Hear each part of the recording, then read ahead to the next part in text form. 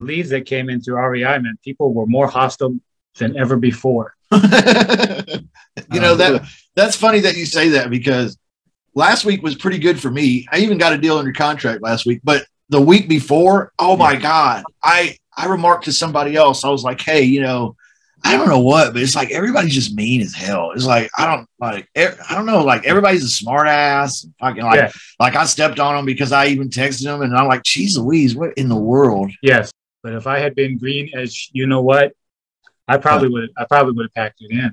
Wow. Probably would have said, "Fuck this, I'm done." Yeah, and yeah, I would have. But I didn't, because I know something about what's going on. Yeah. And one of the things that an old timer taught me, he said, if you've got 100 problems and you quit, you've now got 101 problems. I got a couple of threats that I had been reported to the FBI. And, what? Yeah. I love that one. Yeah, I hear that sometimes too. Yeah.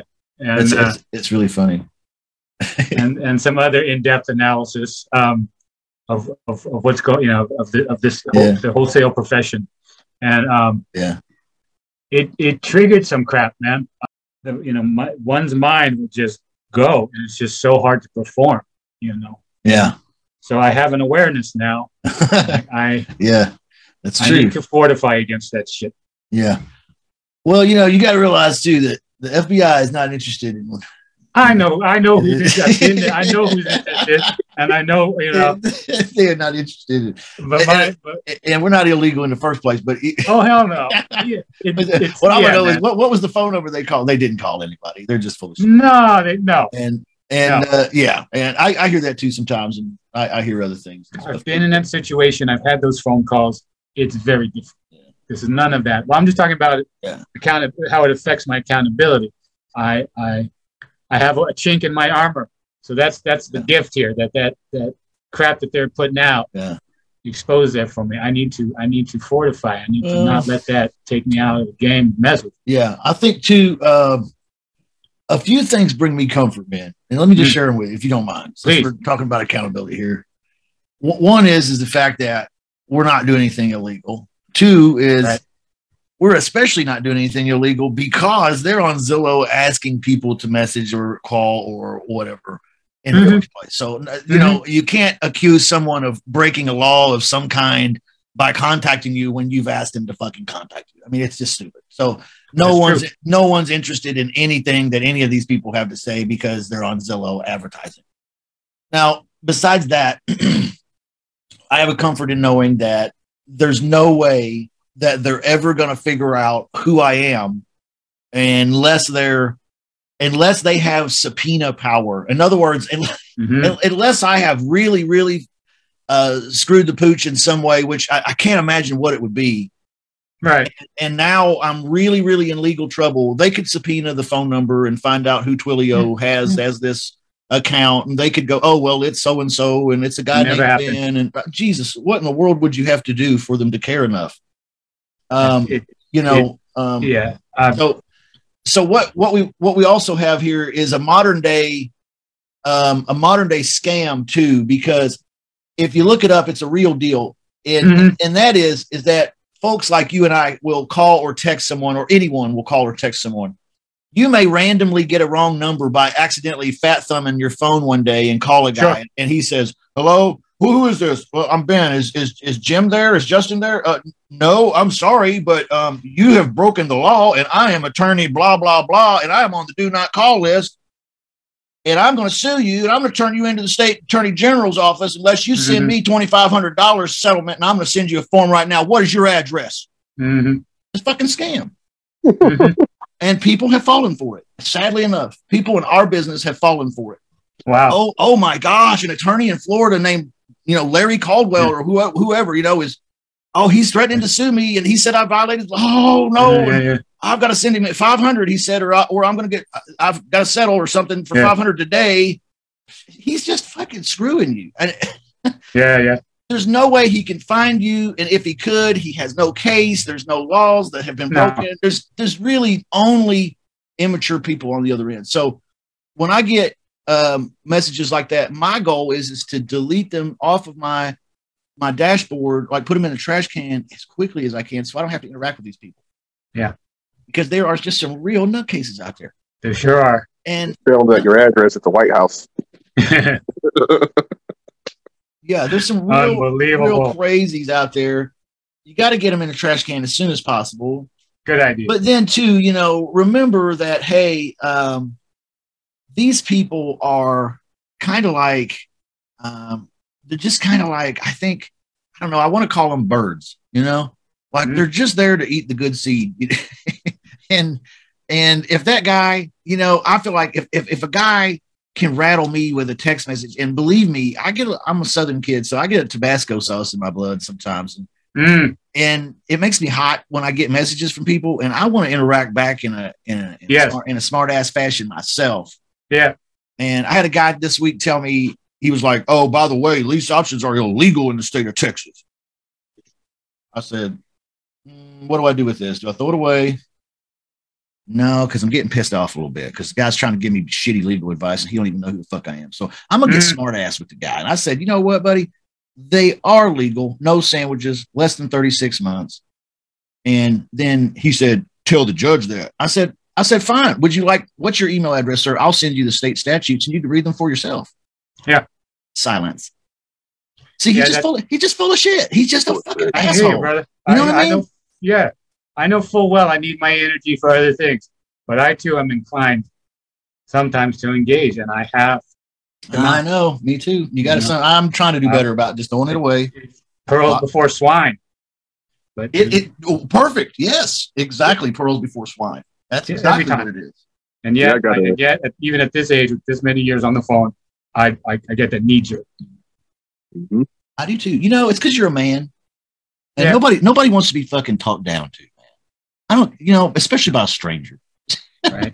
Somebody we don't even know. You don't fucking kick your fucking ass. You know what I mean? That's kind of how I feel. Yeah. But who knows who this is or where they are or anything. So I got to put it back in perspective and just be like, okay, just DMD, do not dial, block the guy, get him in the trash, get him off my mind. Yeah. And go on, because this is a profit robber for me. It's robbing my energies, robbing my motivation. What do I have to do to shake this bad energy? Sometimes I take a break, turn it off, go swim, go jump on a trampoline, go fish, go watch a movie, go get some afternoon delight, whatever. Yep. It just, that's what works. And then come back to it when I've forgotten about that fucking asshole, whatever, when it's not like emotionally I'm energized. You just got to keep in mind that leads are very cheap. But your emotional state is it can be hard to come back to. I mean, so throw them away. Exactly. Throw them away. Yeah. You guys used to remember me saying, fuck them if they can't take a joke. Exactly. Right. Every deal for the most part. I was thinking about this the other day. I got off the phone with Alex Blanco. He's one of us. And I was on the phone with one of his seller leads.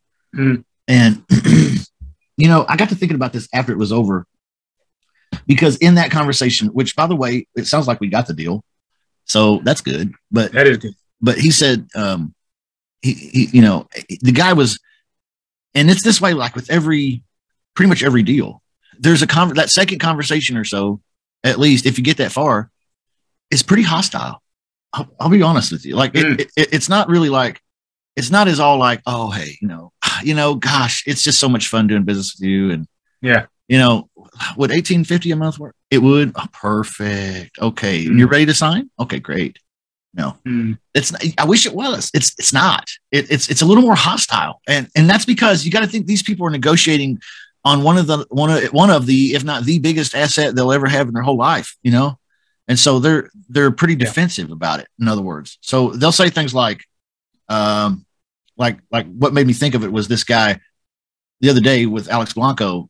I was literally on the phone saying things like, sir, listen, I'm not trying to make you do anything. No, sir. No, that's what sir. What I want is for you to be happy. So I'm just trying to figure out what that is. All right. So if we can come to that, and it doesn't sound like we can, sir. That's what that conversation sounded like. That was a winner conversation. I won. The guy sent him a message and I said, hey, listen, I'm ready to do the deal. I'm going to sign the contract, all that good stuff. So it sounds like we got the deal. But you see, that conversation, in fact, is a little more heated. Yeah. And a little more, it's almost like there's that energy, there's that electrical, there's that hostility just under the surface. Mm-hmm. And as long as me and the homeowner can keep it just under the blanket, things will move forward okay. But sir, this, you know what? It doesn't sound like this is going to be a good fit.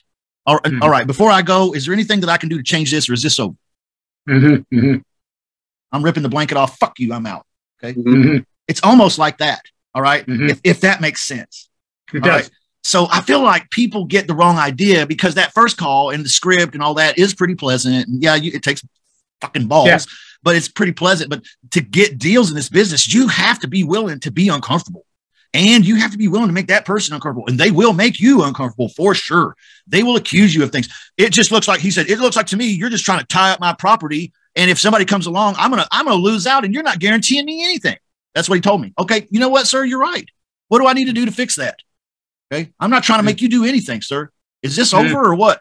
Because it seems like pretty much we're not gonna have a deal here. Like, it's pretty combative, man. Yeah. You know, but once you get through to the end, it's like, oh, all right, great, sir. Thank you, man.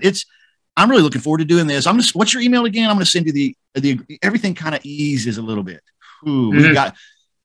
That's negotiating, you know, that's just the way that it feels. And so it's uncomfortable even for me at this stage. And I've been doing it a long time, and I still kind of dread that uncomfortable, tense moment where you don't know, is it a deal or is it not a deal? And he might fucking hang up on me. I don't know. Mm-hmm. He might. I don't know. We need to find out. You know, that's the thing. Yeah. So I don't know, guys. It's just an uncomfortableness that never, for me, became comfortable. However, I am pretty good at doing it now, just because I know it's a necessary part of the conversation. Okay. And it also helps that I have accountability, like you guys. Yeah. It's like, okay, it helps to know that I'm going to do this because I'm trying to play big brother here. You know, so I'm not going to back down to this bully. I'm going to play big, you know, for you guys' sake, at least, you know, and, you know, it's also my business. So, I mean, I kind of need to break through, and I'm not Mr. Homeowner. I'm not going to let you run me off. You know, I mean, it sounds like you're trying to tell me no. Are you just being polite? Would you like to fire me right now? I said that to the guy the other day on that call too. I couldn't believe it. I was like, of all of the conversations that I have, all of them are like this. But this one is seriously highlights all I've said.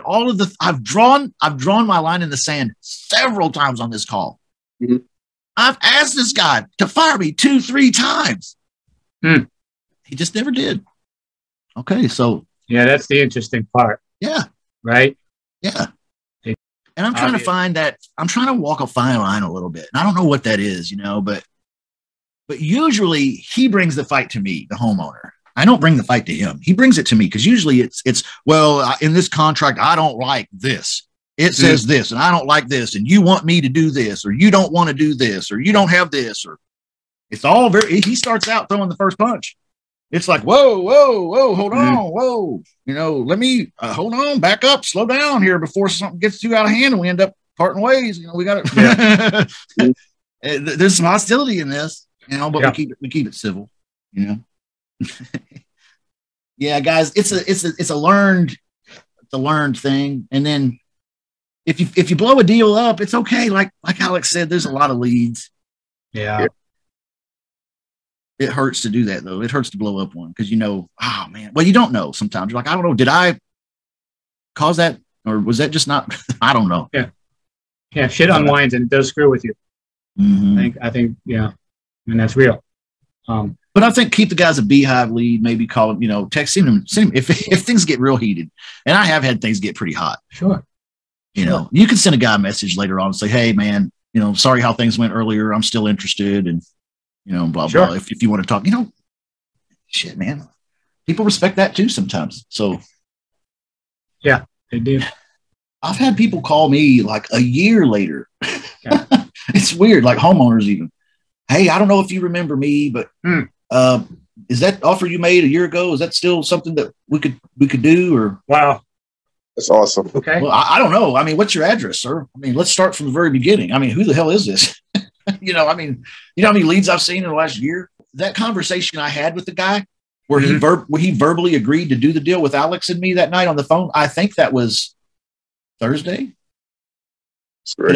today is Sunday, and he's just now sending a message saying, okay, yeah, I'm ready to do it, and we'll go ahead and blah blah. What the fuck? What did he do on fucking Friday and Saturday all fucking day and all fucking day today? I mean, what's he been fucking doing? I don't know, right? But that's what homeowners do. It's just weird. They do. They do. So you gotta just have a little patience with the and kind of make an allotment in your life for people to be a little flaky because they're gonna be. Appreciate it. Sorry I cuss so much. So. No, that's all right. I appreciate it. I speak a lot of French, I guess. Somebody said the other day, they're like, you speak a lot of French. I was like, oh, yeah. Fucking. No, I don't know. Okay. We like to keep it real in the real estate wholesaler club. Yeah. The thing is a lot of people have done it. And we have a tendency to think, why not me? What's wrong with me, or why haven't I, or what's the deficiency in my character or person or life or what have you? Yes. That's all just lies though, because those people that have done it, they went through all similar type bullshit as you are right now too. And me and truth be told, they're still going through a bunch of bullshit. Yep. Yeah, for sure. Yeah. So it just never ends, When it happens, it will happen because you kept your shit together. You talked a good game. You stayed patient with it. You followed up like a regular champion. You fought till the end of the fourth quarter when the buzzer went off. The contract was yours, and that's fucking how it works. I mean, and there's no fucking shortcuts, man. There's just no quicker way to win the game than play the whole fucking game. That's it, baby.